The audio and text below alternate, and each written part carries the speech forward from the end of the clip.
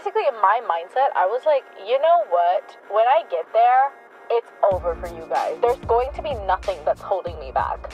I'm going to be thriving.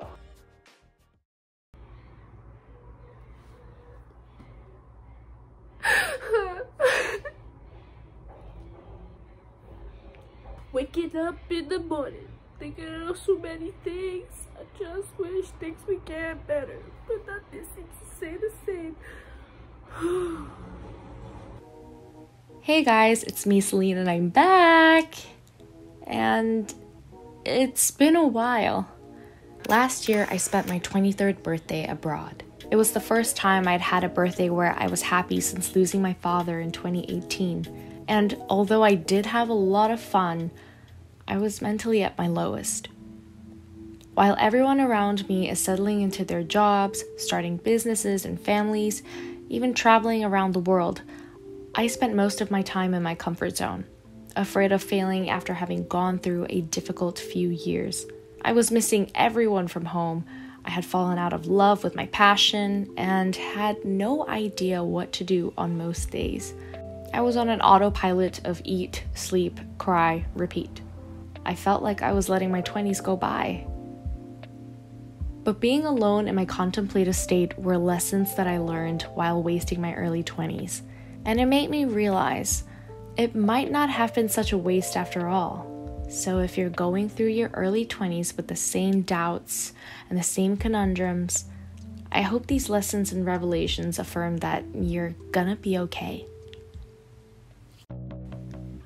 We hear from our peers all the time that our 20s are supposed to be the best decade of our lives. And while I don't take my youth for granted, it also weighs like an anchor around my neck. There are so many misconceptions and expectations surrounding our 20s. That girl aesthetic, hustle culture, the young and well-traveled entrepreneur. The list goes on. We're expected to have all the fun, whether it's abroad, alone, with our friends, or at school, and essentially get our lives together all at the same time. When in reality, I know so many amazing individuals in their 20s who are anxious, alone, and doubt-ridden. Personally, my 20s are a big fat question mark, but it is also a period of unlearning bad habits and learning new ones that allow me to make space for the person I want to become. So rather than resisting these changes, I just went with it. I learned that it's okay to rediscover everything all over again. And this brings me to my next lesson. Growing up, I saw the world through a black and white lens. Whether it was politics, mental health, or philosophy, it was easier for me to take a stance on things based on what I felt was right and wrong. But as I grew older, I noticed my opinions started to morph into something less obsolete. I started to see the gray areas. I observed more before I came to a stance. And it made me panic because I thought having an evolvement of opinion meant I wasn't a good person or that I was disingenuous. While I don't think evolving is an uncommon occurrence as we mature, I think it made me see how easy it was to emotionally attach yourself to opinions and thoughts. But it simply doesn't define your identity. And it's okay to let it grow into something else entirely so long as the intentions stay true. Even my revelations in this video may change in a couple of years. I remember it was maybe 5 years ago when the word self-love became the newest thing. And my younger self thought she was slick and found a loophole to hide behind self-validation to justify anything. Whether it was throwing a tantrum, overspending, making someone feel bad about themselves, or even something as trivial as procrastinating. I'll be honest, I was a very argumentative person growing up, and I've come a long way, but I see now in hindsight how it pushed a lot of people away from me in my adolescent years. It also made me realize that as you grow older, no family member or friend will consistently have the time to hold you accountable. So it is vital to keep ourselves in check when necessary, so long as we're aware of the difference between being responsible versus being too hard on ourselves. We centralize ourselves and our feelings so much that it can hinder us. And though we're only human, and it's absolutely okay for us to take a break or stand our ground, when we let our validations become self-indulgent, we forget about our own accountabilities. So own up. It's okay to make those mistakes. You're here to grow. You're here to learn. I was a very ambitious girl growing up. Whenever I was sad or frustrated at something, I'd resort to planning. I planned my day, my future, my career, even my wedding. Planning a promising outcome in my near future when I was struggling in my present gave me a lot of comfort. But that form of escapism quickly turned into a bad habit of constantly needing control of every situation in my life. At 19, I was humbled by the universe when I lost my father and felt a strong sense of hopelessness.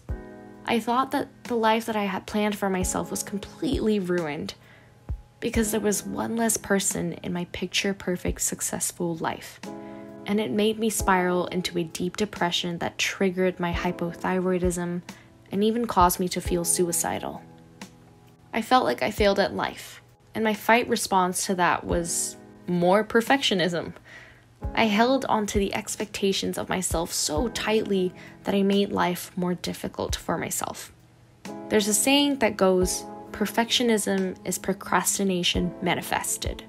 And I found that to be beautiful and profound, because our fear of giving up control slows us down from our inevitable growth. The more you obsess over making things perfect, the more you waste time. You lose time to be present for the invaluable lessons. You lose time to truly enjoy the process for what it is. Change your reaction to failure and difficulty. Instead of frustration, laugh it off. Take a step back, or even vent, and go at it again. You might surprise yourself and have a lot of fun while doing it. Okay, I know I might get a lot of flack for this, but I'll say it anyways. I stumbled upon a YouTube short of Andrew Tate a while ago, and though I disagree with a lot of things he says and does, this one struck a chord with me. To sum it all up, he talked about how our passions can be fleeting because our motivations can suffer from dips and spikes. He also did a comparison of motivation versus discipline. Of course, I'm aware this may not apply to everybody because there are several people out there whose passions bring them stability and fulfillment. And that's beautiful. But I personally thought I was going to pursue a career in the arts. I was going to be a big star until I no longer wanted to. And I questioned the longevity of the stability it could bring me. Should I risk the burnout of pursuing a passion that may or may not propel me to where I want to be in life? Should I stick it through and see what happens? Should I just change careers? These questions caused me to have multiple existential crisis breakdowns, like this, and this, and this.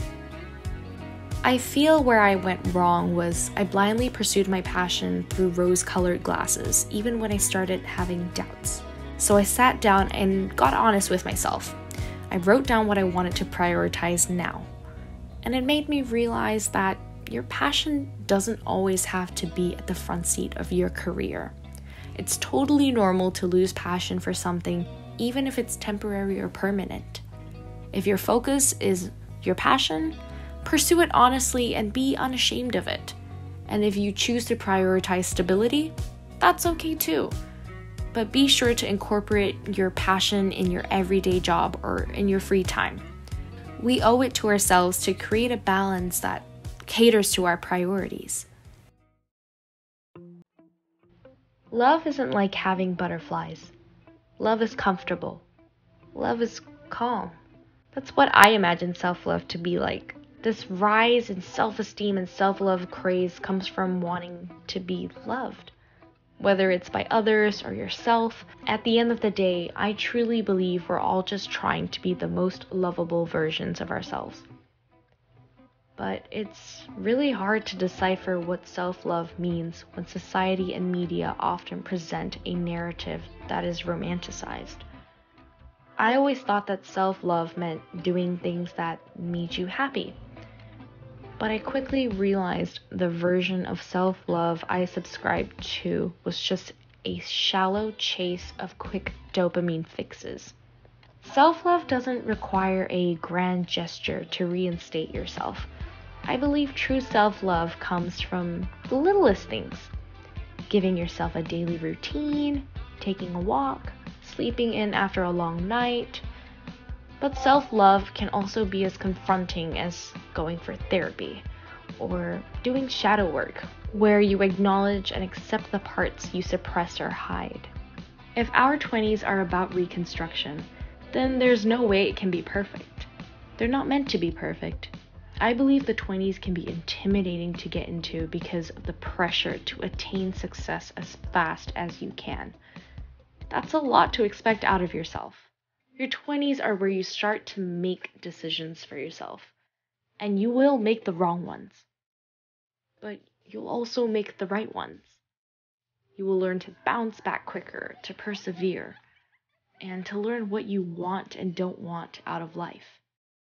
Most importantly, with every passing year, you will start to find your place in the world. So be brave and go find out where that will be.